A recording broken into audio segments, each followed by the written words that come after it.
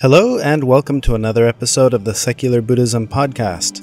This is episode number 103. I am your host, Noah Rochetta, and today I'm talking about making time for nothing.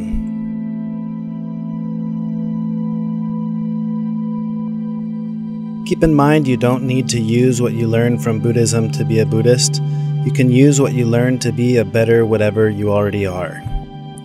So I wanted to talk a little bit today about this concept of making time for nothing. I can't remember where I first heard that quote, or not that quote, but that expression. Perhaps it was the chapter of a book I read, or it was included somewhere in a quote. But I remember thinking how interesting to make time for nothing. Later on, I came across a book by Thich Nhat Hanh, Buddhism at Bedtime. I think that's the book. In one of the books that I read to my kids at night, at the very beginning, it has a section about nothingness. And Thich Nhat Hanh asks this question. He says, is nothing something? And he goes on to say that yes, nothing is something, because the moment I say nothing, or that I talk to you about the concept of nothingness, something pops into your mind. It's an idea, nothingness as the absence of something. But in that sense, nothing is something. So I remember kind of exploring that idea in my head and thinking, what is nothingness? And then recently coming across another quote that I shared on Facebook earlier in the week on my own personal page. But it's a quote that was shared by Ethan Nickton. And he says, there might be no greater skill that comes from sustained meditation practice than the increased ability to tolerate boredom.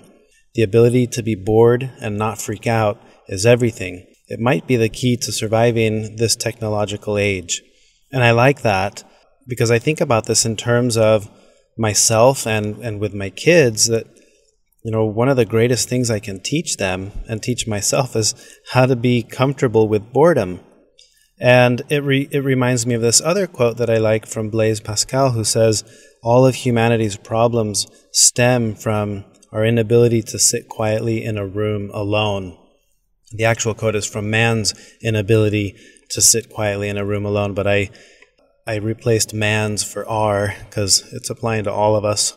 All of humanity's problems stem from our inability to sit quietly in a room alone.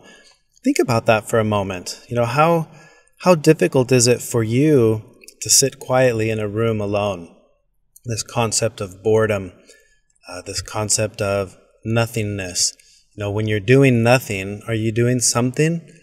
I would say that the answer to that is yes. And I think there's a little bit of a misunderstanding that happens with this way of thinking due to the concept that we associate with the word nothing. If someone says, I'm thinking of nothing, you would be tempted to think that what they're implying is they have somehow made their mind stop thinking. They've been able to control their thoughts, and all the thoughts are gone, and what's there is emptiness. But this is why I like Thich Nhat Hanh's question, where he says, well, is nothing something? What is the something that's there when all those thoughts aren't there? Because there's something there, right? The very nature of being human, of having a brain that works, is that it's always going. So the absence of one thought may just be filling the mind with another thought.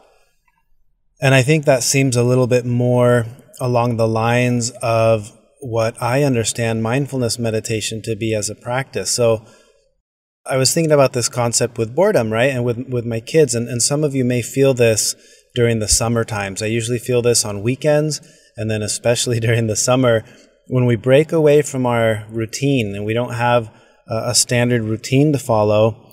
Suddenly, things can be a little bit difficult. I don't know if you guys notice this, but in our family, we can get a little bit more cranky with each other after a few days of nothing, that nothingness, which is actually somethingness, because I think there's a lack in our ability to be bored. And I find it very interesting right now at this particular phase in our lives, because we just moved. We're going on, 4 or 5 weeks now of being in a new country. Everything is different. The routine was entirely smashed to pieces, and you couple that with there's no chance to rebuild the routine yet because school hasn't started. So here we are living the days of nothingness with occasional somethingness, and the somethingness that we're doing, it's big stuff. We went and swam with whale sharks last week. Last Sunday, I went and flew my paramotor 50 miles along the coast. So it's like I'm filling some of the time in with big activities, but then the majority of the time we're sitting around thinking, what should we be doing? We're all looking at ourselves bored, right? We don't have the TV programs that we're used to. We don't have the habitual activities that we can do that we're accustomed to from where we used to live. Everything's new, and it's really forcing us to kind of sit during these moments of nothingness that are actually somethingness. Those are moments where we're sitting and thinking, I miss this, or the kids will say, I miss this or that at home, or this friend or that cousin. So anyway, along all these lines of the nothingness and becoming comfortable with boredom, I've been thinking about that a lot this week, thinking, how can I help the kids to become more comfortable with this boredom and myself? And I've had the thought, well, we've been practicing mindfulness meditation, but I think this goes back to the misunderstanding of what the word conveys. In the same way that the word nothing, I think, gives a misunderstanding of what it really is, the word meditation does the same. When we say, hey guys, we're going to practice our meditation tonight, or we're going to try to practice being more mindful, that immediately puts an idea in their head. And whatever that idea is, I don't think it's accurate. And I think this is very common for us as practitioners. Anyone who's on the path or entering the path or interested in being more mindful, you have an idea of what that is, and that may be the wrong idea. So I wanted to couple all of this with this notion, what if we swapped the idea of nothingness, making time for nothing, with the word suchness? This is a word I've heard before and I like it. Suchness, to me, gives off this idea of this is just how things are and I'm just watching, the suchness of the moment. Making time for suchness, to me, is a more powerful way of practicing what mindfulness actually is. It's the moment where I sit and I'm just observing the suchness of the moment, the suchness of whatever emotions or thoughts or feelings I'm experiencing, including and perhaps especially the unpleasant ones, right? When we're bored, someone had said that boredom is just the lack of observing, the lack of seeing. And I agree with that, because when we're bored, we're not looking close enough. How can you be bored in a world where you can stare at any little thing and see an infinite number of interdependent connections with that thing, whether that be in space and or time? What did it take for this moment to arise? That's a question I like to ask myself a lot in those moments where I'm feeling bored. And I think that is a little bit closer to the heart of what we're trying to practice with mindfulness practice. We're not trying to achieve nothingness. We're not trying to understand nothingness or to see emptiness.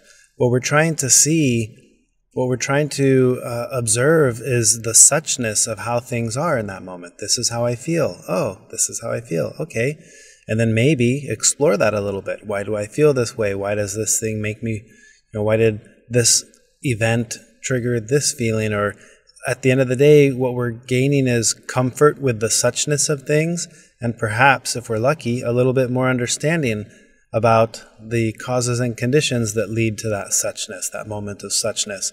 I think that gets closer to being at the heart of taking this on as a practice, where the end result is skillfulness, a much more skillful way of being with whatever is in that moment. So going back to the concept of boredom, and with my kids, I think, one thing I've been trying to change now is, instead of saying at night, hey, let's sit down and practice meditation, I've been saying, guys, let's sit down and practice being bored. And they're like, okay. So we sit there and it's like, well, what happens when we're bored? And everyone's kind of looking around, but see, now it's triggered this attentiveness. It's almost like, well, wait a second, how do I know when I'm bored? Well, I don't know, you tell me. And it's like they're paying attention to how they're feeling and to looking for the signs that would say, oh, now I'm bored.